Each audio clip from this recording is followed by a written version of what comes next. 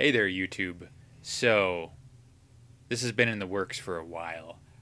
This is something that's been sitting on my workbench, half finished for some time, and it's time to bring him out and talk with you guys about him. He's not done. Done. There's some pretentious quote about great works of art are never finished, merely abandoned. Uh, it's maybe too grand to use for this, but I like the spirit of that. I think it applies here because I'm probably going to play with the paint job for a while. But I've got some other stuff I really need to work on before the convention at the end of this month. So this is Stormbreaker, the hammer of Beta Ray Bill, which you probably knew if you clicked on this video. I feel like you're hip like that.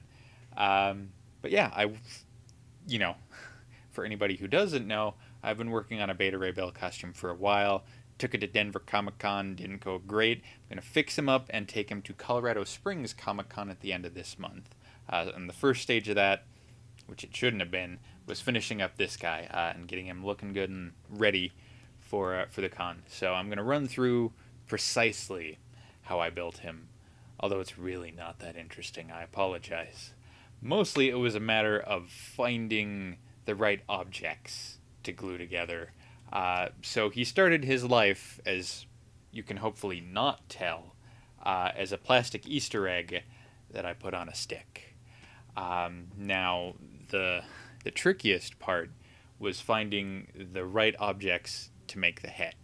Because I didn't sculpt this from scratch, I found a bowl and a planter that were the right outline for the edge of the hammer, and then chopped them up and glued them together.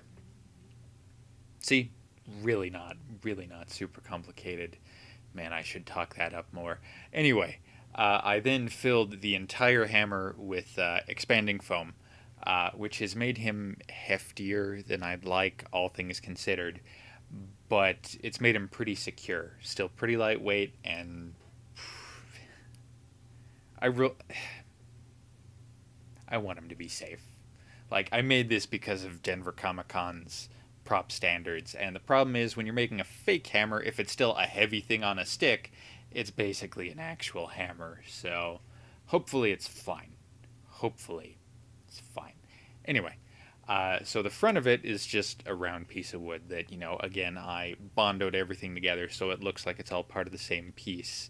I am working off of the design from Journey into Mystery, from the late issues of Journey into Mystery. Mostly. The late Journey into Mystery has more of not a conical, a cylindrical chunk separating these two things, and I didn't want that necessarily. I kind of like the way the silhouette looks now. It is sort of a cross between how the hammer looks now and how it looks back when it was introduced in the 80s, although not quite entirely either of those. So this is a little bit my own design, mostly because of the Easter egg, but I knew I wanted that taper as he got to the axe blade kind of portion at the back of the hammer. Anyway, I got off on a tangent there. On the front of it, again, Journey into Mystery design, where it's sort of divided into these three sections. Initially, I was going to have these much more separate and a much deeper groove, because there was kind of a slot in what was the base of the bowl that made up the front of the hammer. But that was going to be hard, and it was going to take a lot of time, and it was probably not going to add a whole lot to the overall look of the hammer. So I skipped that and just kind of carved the pattern into the piece of wood on the front of it. Yeah. So talking about the axe blade on the back of it, which was kind of the biggest hang-up for the longest time on the piece, because this was initially one of those round wooden plaques with the beveled edges, cut in half and the halves glued together and then put in the back of the Easter egg. Initially, I had it cut more to where it came out flat at a right angle from the Easter egg, and then it sloped down to the edge. And after I did that, I realized I didn't like it. I kind of had to roll with the punches and sort of work with the object as it was becoming what I wanted it to be. So I went through and sanded that down all to a pretty smooth, even curve to the edge, and I like that a lot better. It gives Like that weird edge just kind of like interrupted the flow of the piece. If I'm not sounding too pretentious with that, anyway. So I'm much happier with that now. Um, yeah, that mostly talks about like the overall shape of how I got the hammer, except for the this thing and this thing, which are actually the lids from Neuro Water with little just bits of plastic glued on the kind of weird grooves they have cut in them.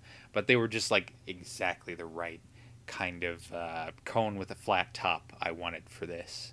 Again, totally a kind of a found object piece. I'm still considering adding little Celtic knots to this to sort of kind of bring him in line with Mjolnir's design. I'm not 100% sure on that, though. The jury's still out. Let me know your thoughts in the comments below. But yeah, I also pretty specifically made him as close to Mjolnir's size as possible. He's a little bit bigger, but he's a little bit leaner, so I think it evens out. Good stuff. Yeah, as for the handle, Stormbreaker is unfortunately kind of the little brother of Mjolnir, so we got his hand-me-downs. These are actually the handle wrappings from my Mjolnir, which I made. If you guys haven't watched any of my previous videos, be sure to check them out. Anyway, handle wrapping from a previous version of Mjolnir. I went through and changed the handle wrappings when I went from my Thor the Dark World costume to my Age of Ultron costume. Saved the wrappings, kind of wanted to use them on a sword or something, but when I decided to do this project, I don't know, I might be lazy. I just decided to use them on this. Now, Stormbreaker is pretty much always depicted as being solid gold. Everything's gold. Even the handle is all gold colored. And where I do have some kind of gold colored leather underneath these, I sort of wanted to use these because I love like the texture in your hand. It feels very iconic. It feels specific. It feels like Mjolnir. Now it's inaccurate because it's based on the Ruby's cheap prop Mjolnir hammer back when I was not working with the best reference. But I still like the way it feels, and particularly with my big floppy rubber Beta Ray Bill hands, I'm going to need that extra texture to hold on to. So again, that's another thing in the comments that I'm a little curious on other people's opinions of. If they like the brown handle wrapping, or if they'd prefer straight up gold, like it is in the comic books. Yeah, and I already talked about what makes up the end cap on that. Let's talk about the paint job, which there won't necessarily be a ton to talk about on that, because I'm not entirely sure I'm done with it. If I do more work on this guy, it will be the paint job, but I've got a couple other things I've got to deal with before the end of the month, like being able to see in my Beta Ray Bill mask. I've got some problems I need to fix with that, and also some problems with the tights, because I kind of had to sort of cover that up for Denver. So yeah, gotta fix that. So this is gonna take a little bit of a backseat, but he's still pretty much done. It's mostly just kind of polishing up the paint job. So I started off with a coat of silver spray paint, mostly because I can't remember if I mentioned this, but when I bondoed things together, there are a couple rough spots. Partially, I think that planter I used for this sort of middle section didn't sand too well, so that ended up really scratched up, and there are just some rough spots, and I would have liked to have taken more time with that, but I've sort of realized one of the problems I have with finishing things is I tend to get hung up on really specific little details, and I spend way too much time on them, and then I get burned out on the entire project, which sounds lazy, I know. But if you guys have ever heard the saying, the perfect being the enemy of the good, I think that's part of my problem, and I'm still working out a happy medium there. Yeah, so that section's a little rough. So something I knew I needed to do with the paint job was hide the crimes, as Adam Savage says. So I started out with a bright silver coat of spray paint, because I had bright silver spray paint, and that really outlined exactly the problem areas I was going to have to cover up. Then I went through and sponged on, I sponged on gold paint first, and then gold and yellow matte paint over the top of it to kind of give it a nice mottled, weathered, been all around the galaxy look. Didn't like that, and if nothing else, I knew I was going to add dang it, what's that called? Rub and buff. That's the thing, rub and buff. I added gold rub and buff to it. And that's another thing I haven't worked with a lot, so I'm still kind of figuring that out.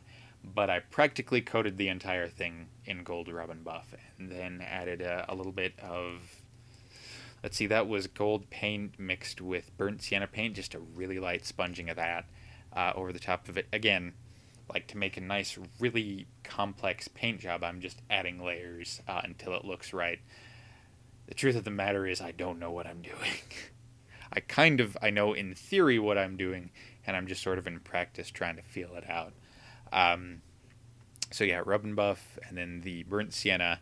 And these are all really subtle, as the pictures coming up on the screen have probably shown you. And then to kind of take that back, I just took a fingernail and kind of scraped up that top layer of paint a little bit, which gave it a little bit of the really brushed metal look Mjolnir has. My homemade one doesn't execute that as well, but yeah, for screen Mjolnir props and really good replicas, they have that sort of brushed texture. And then the top layer on that, which is one of the things I personally have. Again, it's not my trademark. I'm not well known enough to have a trademark, but it's something I've worked with on other projects where I use like metallic pens to really bring out specific details and edging and weathering on a prop. On previous things like Bill's helmet, I've used like Sharpie-sized markers, which ends up looking kind of cartoony, which isn't bad for some things. It just specifically looks cartoony, and that wasn't exactly what I wanted for Mjolnir. Stormbreaker. My bad. It's okay. He really is the little brother of hammers. Yeah, anyway, so I went with one of those really fine point, really nice, like scrapbooking. You got to shake them up and then press them down a couple times, gold markers.